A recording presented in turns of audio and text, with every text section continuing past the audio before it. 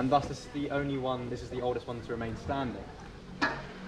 When we go through, if you have a look back at the far archway to my right, when we go through, I want you to see if you can notice that it's a bit wonky.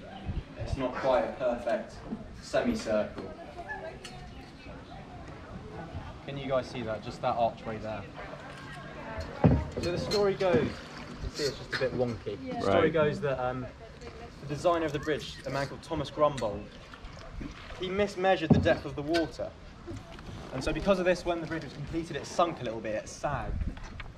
And so because of this, Clare College refused to pay the final instalment of the contract, and in response to this, he vandalised his own bridge by taking a slice out of that wall there. Can you see that? It's just the one there to